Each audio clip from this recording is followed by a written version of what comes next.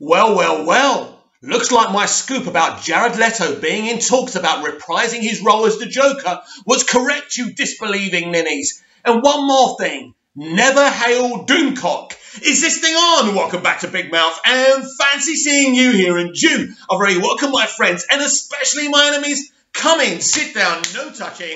I don't do the touching. Are you feeling charitable? Then smash the subscribe button and the like button and the share button, and please do follow me on Twitter at Movies TV Man. Welcome to Wednesday's edition of the DCEU Daily, and according to the scooper Daniel RPK, a Joker and Harley movie is in development, and as I said at the top of the show, this confirms that yesterday's scoop from me that Jared Leto is indeed in talks with Warner Brothers Pictures to reprise his role as the Joker is spot on. So this is what I know about this. This is true from Daniel. This is absolutely spot on. As I brought you the scoop yesterday that Jared is in talks to reprise his role as the Joker, I can tell you that this movie would be an exclusive straight-to-streaming movie over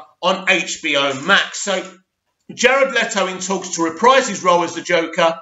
A Harley and Joker movie is in development, but who's going to direct it? I hope it's David Ayer. I hope this is what he's been given. Everything points to David Ayer being able to do this. That would be amazing, a continuation of his Suicide Squad movie. But first and foremost, before that can happen really, we need to see the Ayer cut. It's only fair, I believe we will see the Ayer cut. I think it will happen. We have to keep on pushing for that. But extremely exciting news from Daniel RPK that a Harley and Joker movie is in development. And as I say, I do believe that David Ayer will be involved in that film. So why the turnaround all of a sudden? Why all of a sudden is this Harley and Joker movie happening? Don't forget, this was part of the Snyderverse slate when we had Man of Steel, Batman vs Superman, Suicide Squad, Harley and the Joker, and even, I think, a Harley movie on her own. It was all there. And, you know, you had like the Gotham City Sirens one as well, which would have starred Harley as well. And that would have happened, which I think would have been better than putting her with the Birds of Prey in that Birds of Prey movie that didn't make the money and the kind of the crack that they wanted, right? So changing what the Snyderverse had planned was a big problem. So why is this happening now? Well, this is happening now, right, because I hate this term, but it's the new normal. They know what's going on within theatres right now. They know there's an issue. They know they can't release movies. They can't keep on, you know, commissioning movies for movie theatres and then putting them back, because as you go on, the queue will get longer and longer and longer with movies waiting to release straight in movie theatres. It's not going to work. You know, in the end, there could be a 5 to 10 year backlog. Now, that sounds like an exaggeration, but it's not an exaggeration. So all the content that's greenlit now must be for straight to streaming pay-per-view or stuff exclusively with HBO Max. We're already getting Matt Reeves' the Batman spin-off, Gotham PD or whatever they're going to call it. James Gunn's the Suicide Squad spin-off as well. That's going to be awesome as well. You know, and the Green Lantern TV show. So a lot of things all of a sudden are being commissioned for straight to streaming where DC's concerned. And yesterday, of course, I did a video about Disney making it public that they're focusing on streaming because they're a business. These are businesses. They need to make money. You know, movie theatres are not viable at this moment, or maybe any more again. So this has to happen. So this is why this is happening. This has forced Warner Media's hand. They know that fans of the Snyderverse are hungry, clamouring for at the bit to get more and more Snyderverse content for HBO Max. And this is what's happening. We know next year that Zack Snyder's Justice League will be the most streamed and watched event in streaming history.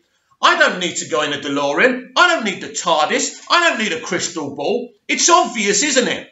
And this will be a highly watched movie, Harley and the Joker. The Harley and the Joker that we want to see together. Jared Leto wants this. Jared Leto still hasn't been put off by playing this character. Now, obviously, it's not the character's fault, but, you know, you could understand if the guy didn't want to go anywhere near Warner Brothers Pictures anymore. But when I say he's in talks with Warner Brothers Pictures, in fact, I'm a little bit mistaken there, because he's in talks with Warner Media, AT&T and HBO Max. So that side of it is the side you want to be working for, because it's really ironic, isn't it? You know, if you're a believer in God, they say the Lord pays debts without money. And I think what's happening with Warner Brothers Pictures in terms of COVID and them not being able to release stuff in movie theatres right now it's like justice, isn't it? Which is amazing. And so, as far as I'm concerned, Daniel RPK is absolutely correct. As was I yesterday, that Jared Leto is in talks to reprise his role as a Joker. And there is a Harley and Joker movie in development, and I can't wait for all this to be officially confirmed. So why did I slur Doomcock's good name at the top of the show? Well, he hasn't got a good name. Listen, I watch Doomcock's videos not because I agree with his politics or everything that he says. I do agree. The subject of identity politics in our entertainment is a terrible thing. But last week, he made a big claim on his Tuesday video, which was that the Batman was in trouble, that Robert Pattinson is problematic, that he's going to get the sack. Lies, lies, lies. Bullshit, bullshit, bullshit, bullshit, bullshit, Doomy. And just to make him look even worse, they posted a bunch of behind-the-scenes pics. We've seen Rob in his Batman suit. We've seen Catwoman in her attire as well. She looks pretty cool. And we've just seen a lot of on-set pics. But we saw something very damning to the people who hate on Zack Snyder for having Batman having a gun in BVS. Again, when I saw this, when I first saw BVS, I didn't think nothing of it. But people are crazy, right? Batman is a gothic character in a dark world, in a city, you know, corrupt with urban blight and violence and crime. If you're going to believe any of these DC heroes are going to have a gun, it's definitely going to be Batman, right? So I never had an issue with it. But we saw a close-up of Rob Pattinson's Batman actually having a gun in a holster. Absolutely fantastic. So let me just explain to you why this is and why it won't be something that you'll be seeing in the future movies or much in the Batman in this movie either. As I've tried to explain to you before, this is Batman Year 2, apparently. I'm surprised it's not Batman Year 1, but it's Batman Year 2. That's different, never been done before, because Batman Begins pretty much is Batman Year 1. Anyway, he's a work in progress. He hasn't totally learned how to fight yet. He's more of a street fighter, as when we see the trailer when he's just bashing the criminal literally to death, right? I don't know if he kills him, but it's a good beating, isn't it? But anyway, so he's a work in progress. His costume isn't the costume that he will have ultimately. I know a lot of people like the costume and would like it to stick. I like the costume. But this is, you know, within not the filmmaking, but in terms of the story of the Batman, he's a work in progress. This is the first costume. Maybe the second one. Him having a gun is because he can't totally defend himself. So he's got a gun. But later on, he will be in other films, and maybe by the third act of this movie, maybe not, but definitely in the next movie and beyond, he won't have a gun. He will have a suit that looks more comic book accurate, right? But because he's a work in progress, because he's only just started being Batman, this is why he's got a gun. Now, you can lose your shit about this if you want.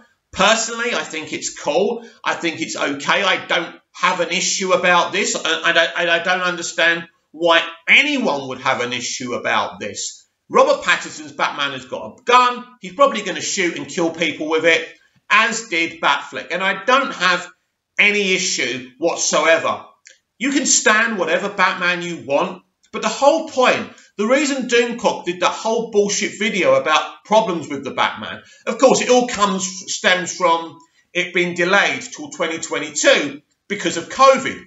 But he saw an opportunity there, which a lot of the fandom menace do, to talk about something that's trending and turn it on its head and try and say there's problems, because headlining a video saying the Batman is delayed because of COVID isn't very exciting, because that's the truth. And the truth isn't very exciting, is it? And so he put this spin on it. No, there's no trouble with the Batman. It's going ahead in 2022. Production will not be delayed unless there's problems with COVID testing or there's an outbreak of COVID on the production. And that will be they'll have lots of 2-week breaks in all production for this, but then they will return to filming. So no real issues with production. Also, you won't even know about social distancing in the production of any of these movies either. So it's brilliant. But the Batman is not in trouble. It's got no issues with Robert Pattinson, and that's just bullshit. So great to see the on-set pics. I've loved them all. I'm really excited for this movie. And again, Doomcock is just a BS merchant. But I want to know what you have to say about what I've spoken about today. Are you excited about Jared Leto being in negotiations to reprise his role as the Joker? Are you excited that a Harley and Joker movie is in development? Because I certainly am. Comment down below, like, share and subscribe, and I'll be back tomorrow with more DCEU Daily. See you again soon.